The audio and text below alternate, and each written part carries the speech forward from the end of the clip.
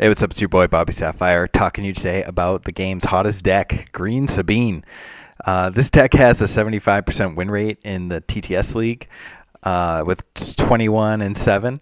10 of those wins and one of those losses are me and my team, me along with my brother and Chrono, who's our resident aggro player, and I give him a lot of credit for running this deck for a long time. It's a deck he's been running for weeks. He's been running green red aggro for months essentially, but I think he has at least 100 games on Green Sabine, if not more. And like, if you think about just all the red green games he's had, he's worked on this a lot.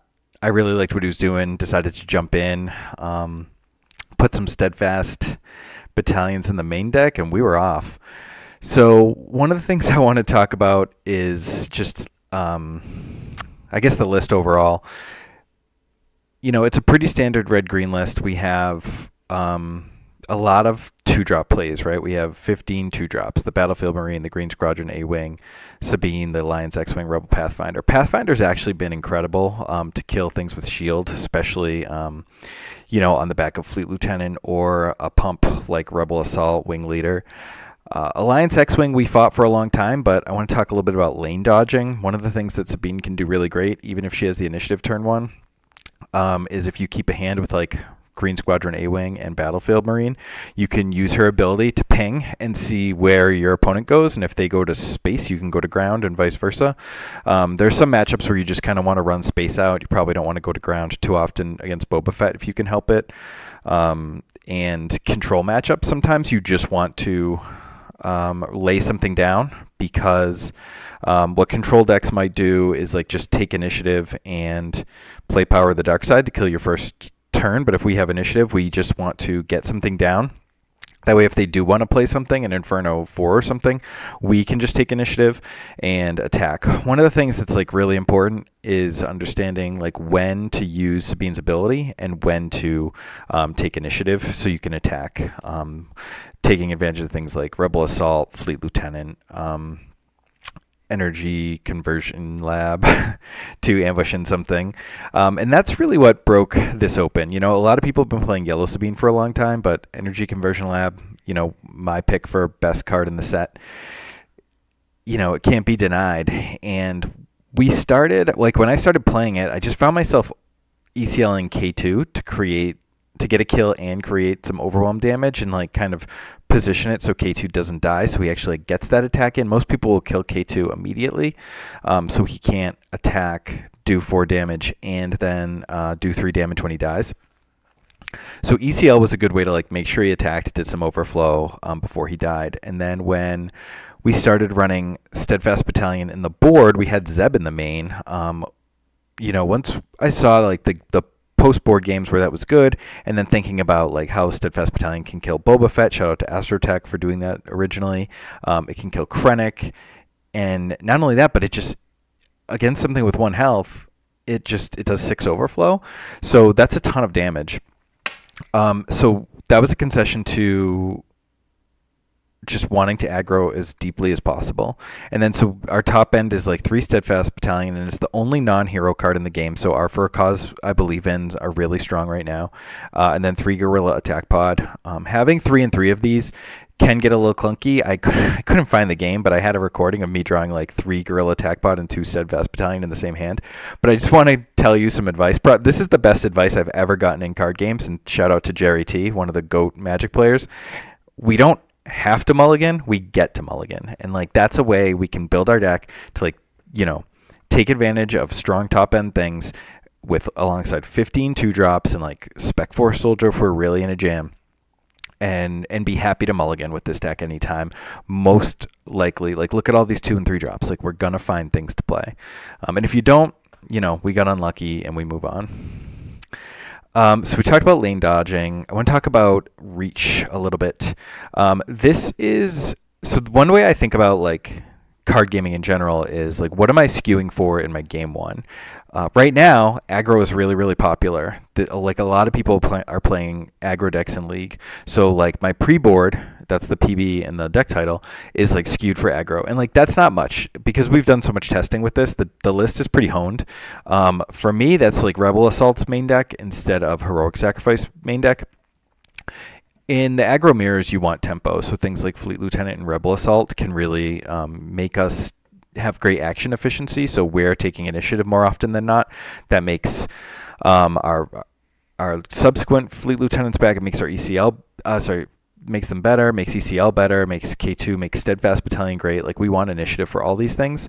We also want to have initiative for like late game when we can for a cause I believe in before they can, once they've stabilized, sometimes we're just burning off the top with for a cause I believe in. And that's our reach in terms of like the tempo.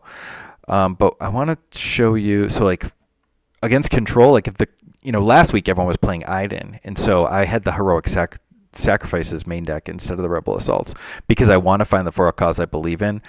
They're most likely going to kill my guys anyway, so if I can do that and get two extra damage and draw a card, go a little bit deeper towards finding my guerrilla attack pod or for a cause I believe in, I really want to do that. In terms of like pre-boarding, that's just something I think about in terms like in a meta, people are going to play things. Unlimited is slow right now. Only like 60 people are in the online league logging games. If we were playing Hearthstone or something, like there are thousands of games a day. And like I remember when I was grinding Hearthstone, and sometimes my deck would be crushing in the morning and be dead by the afternoon. Like could not win a game because the meta adjusts. And that's sort of something you've got to think about. Every time you go to your game store, every time you go to a tournament on the weekend, if you're trying to win, you've got to sort of adjust your deck accordingly. Anytime you're like, this is my 50, I'm playing it always, you're probably like missing the point of like having a meta and having a sideboard and stuff. So we talked about lane dodging. For a cause I believe in, we talked a little bit about how skewed we are towards hero. It's really good reach at the end of the game. Like both heroic sacrifice and for a cause I believe in help close out versus control. Like there's going to be a point where they kill all our things and are just pushing our base and doing damage, and that's when we really want to hit things like for a cause I believe in, and ideally guerrilla attack pod. The deck has a little bit of a 4-drop problem in that it's a really important turn. Leader deploy turns are like some of the strongest things anyone can do in this game. So, only having 3 4-drops for Sabine's flip turn essentially is kind of rough.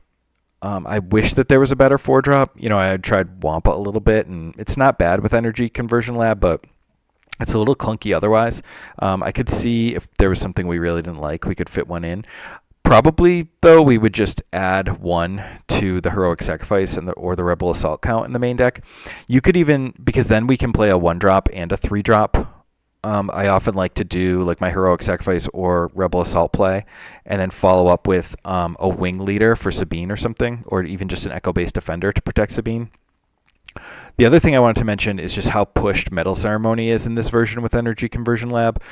Some people don't like Metal Ceremony, but in aggro decks, we want to use every single one of our cards every game because like eventually our opponent is going to stabilize, and if we didn't use all our cards, we were inefficient.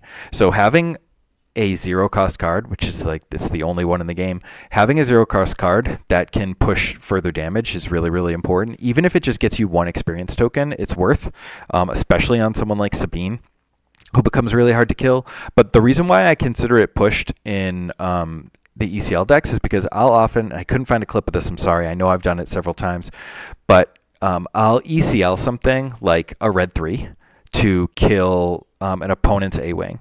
And then I'll attack with my A-Wing, and then maybe I'll attack with something on the ground, or I'll deploy Sabine and attack with her. And then that Metal Ceremony, because I ECL'd that turn, is an additional +1 token, and it's just that much more damage. It makes my guys that much harder to kill later. So I can understand that people don't love that card. It's a 0 cost. It's not overpowered. But using all our cards and using them to do damage is really, really important, and for that reason, I really like it, especially combined with the ECL play I mentioned before. Just check my notes, guys. Yeah, I think, honestly, I think that's it. It's just the deck is so fast. Like, even there are games where, there was a game I recently won where I played A-Wing, they ECL'd a Star Viper to kill my A-Wing, and I had to ECL Red 3 to kill the Star Viper. And so they're at like 0 damage, and I have no board, and I won that game because of things like K2. I don't think Steadfast Battalion that game, but like in a slower game when you can just play Steadfast Battalion, it still becomes a 7/7 overwhelm if they're, if you're at parity and you can have your guy out, you have Sabine out, and then the For a Cause, they do a ton of damage, and there's one game where my opponent like power the dark sided my A-wing, and all I had was Fleet Lieutenant and 3 For a Cause I Believe in. And I wasn't going to resource them because they're so important against control. I just played For a Cause I Believe in. I binned all the cards I didn't want. I drew K2 the following turn, flipped my Sabine, and I won that game because it fixed my draws. It did 4 damage, and I mean, I had I don't remember if I played all 3, but like when you play 3 For a Cause I Believe in, you're generally going to win. So they're just a really good card. Shout out to Garbage Rollers if you didn't check out the article we had this week where we drafted our top units, Space Ground, Event, and Upgrade. For a Cause I Believe in was my event pick, as like if I could have an event, that's what I want. So I think it's really, really great. I think it's carrying this whole archetype. So anyway, the last thing I wanted to show you was my sideboard pool. I also do this sometimes in the database, which is to just like grab every card I might sideboard in this deck. A lot of these cards I've actually used. You might even see clips in the video of like me using Mercenary Company, like running, like playing 2 straight turns of Mercenary Company to close out a mirror. I like this as potential mirror attack. We were using Zeb, but then we found Steadfast is just so good, we cut the Zebs altogether. I've been shitting on Bright Hope, but I lost a game recently where my opponent stuck a Bright Hope when I had 3 ships and completely stabilized the game that I was like about to win, and I lost. So shout out to Bright Hope truthers. I hit 3 Fang. So like all of these are one-ofs, and I put the 3 here to remind myself like never go below 3 Fang Fighters because of Traitorous. Like if we ever see a deck with Traitorous, we want to have these. And then some of these are just like other interesting calls. Mon Mothma to fill our hand, Rogue Skirmisher to get cards back.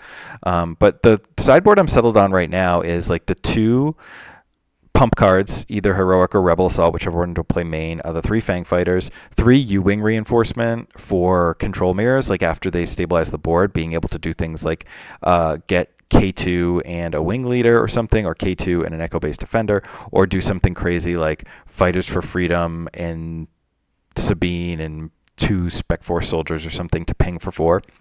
Make ourselves like a mini For a Cause I Believe in that repopulates our board.